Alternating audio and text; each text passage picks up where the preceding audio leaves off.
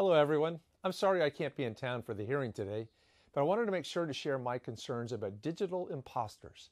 Everyone in this room relies on social media, video messages, and other digital technology to connect with our constituents.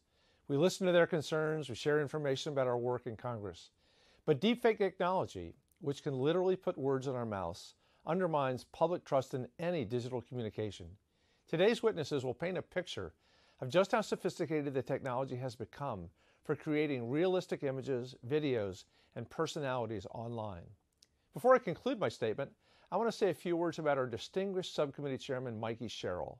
I think we can all agree that Mikey is one of the most intelligent, accomplished, and persuasive members of Congress. In fact, she's so persuasive that she convinced me, a Green Beret, to cheer on Navy football in this year's rivalry game. Thanks, Chairwoman Sherrill, for bringing attention to the problems of deep fake technology.